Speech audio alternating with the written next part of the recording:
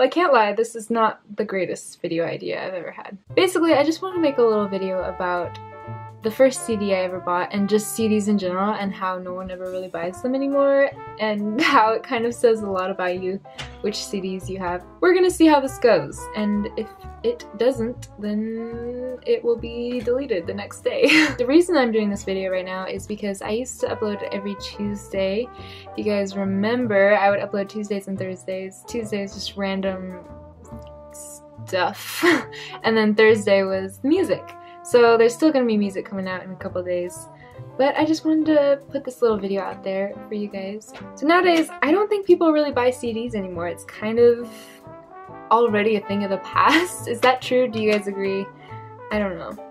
From the ages 10 or 11, I loved buying CDs. It just put your love for an artist in cement, basically. It meant if you had the CD, you really loved them, you know? The first CD I ever bought, I was probably 10 or 11, and Speak Now by Taylor Swift. It definitely says a lot about me at that time, and it's really falling apart. It was loved very much. This is the first CD I paid with my own money, and I was so proud of it. Actually, now that I think about it, I might have made my mom pay for this. No, it was definitely my own money. Because it was like... That was my first CD. And, I mean, gotta love Taylor Swift, you know? So because of that, I also have a lot of other Taylor Swift CDs. Shortly after Taylor Swift was my obsession with Tiffany Alvord. And does she kind of look like me? Alright, as I got a little bit older, my taste in music changed a little bit. And I went straight from buying Taylor Swift CDs to Cage the Elephant. These right here are great albums.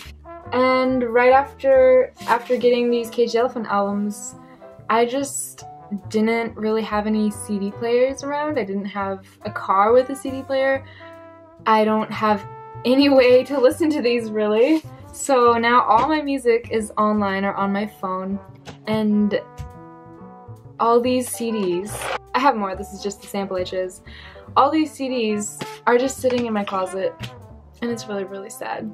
I feel like that shows my progression from an 11 to 14-year-old rather well. I would really like to know what your guys' first album was that you paid for yourself. Maybe it was Taylor Swift also, you never know. Thank you so much for watching, you guys. I will see you on Thursday with actual music. But until then, have a wonderful day at Marvelous Tomorrow. I'll see you next time.